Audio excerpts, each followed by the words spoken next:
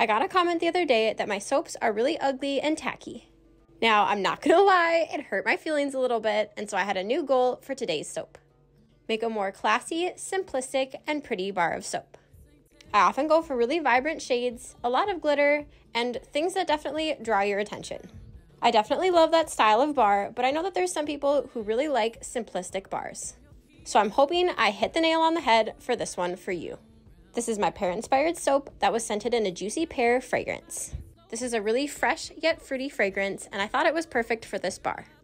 I haven't really decided on a name yet, but with the color scheme I chose, I'm thinking golden pear. I went in with both a shimmery gold shade and a green shade that I think was my closest to a pear. I also went in with some pear embeds, which I think are really unique, as I've never seen them before.